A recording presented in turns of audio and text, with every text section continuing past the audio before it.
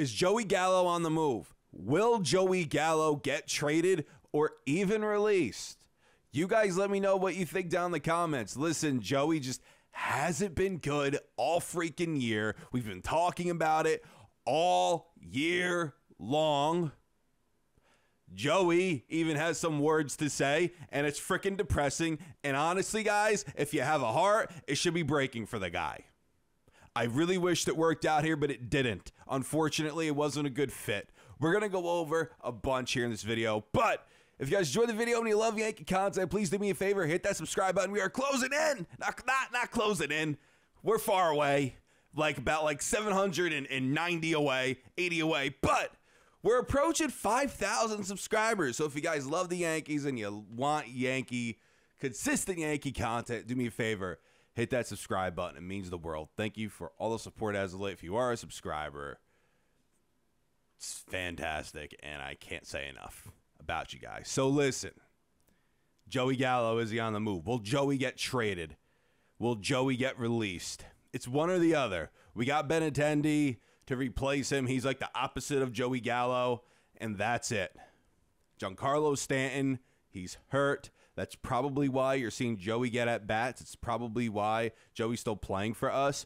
Also, we want to trade him, and Cashman is trying to find the best deal for the Yankees. So that's why I don't think they're going to release him. I think they're just going to trade him for whatever they can get, but he's trying to squeeze the orange for all the juice that it has. However, I think the orange is dry. I don't think Joey has any juice in him, quite frankly. He's hitting a $159, and his confidence is absolutely just at an all-time low. It's at a low, and it sucks, and I feel bad.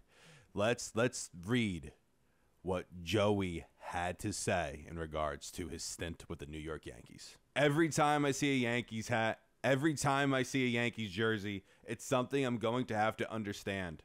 I didn't play well as a Yankee. I wish I had. I feel bad. It's something I'm going to have to really live with for the rest of my life. It's going to be tough. I didn't play well. I didn't live up to expectations, and that's a tough pill to swallow. Wow. Wow. I just want to go to New York and hug the guy. That's all I want to do. I want to have a cup of coffee, me and Joey, have a couple donuts and hug him. And just hug him. I feel bad for the guy. Listen, left-handed swing at Yankee Stadium. A lot of power the kid has. People expected a bit more than this. But him hitting a $159, what are we doing? What's going on? He even said it. He's not going to change his approach. He is who he is.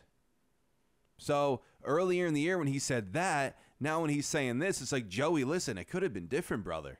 If you just changed your approach a little bit, if you choked up on the bat a little bit, it could have been different, but it wasn't. You didn't want to adjust. That's why it didn't work. Listen, look, just it's so upsetting what he said. I really feel bad for him. I really do. I wish it worked out. I hope mentally he's okay. You never want to joke about mental health.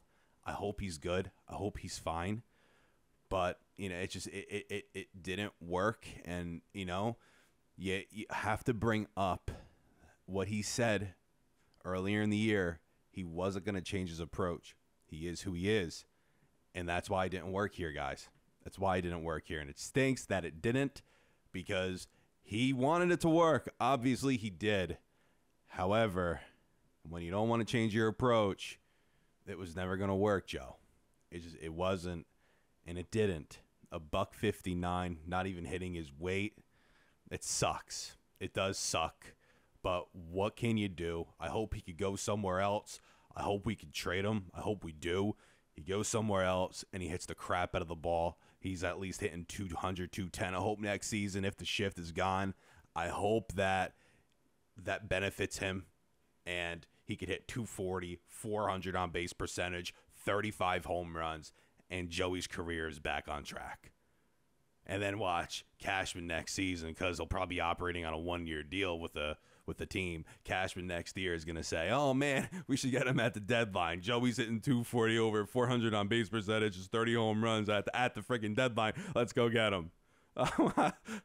It's just a joke, a bad one, I know. But guys, listen, thank you so much for watching. Hit that like button, hit that subscribe button, and comment down below. Is a Joey Gallo trade coming? It should be in the coming days. You would think. If it doesn't, I'd be so shocked.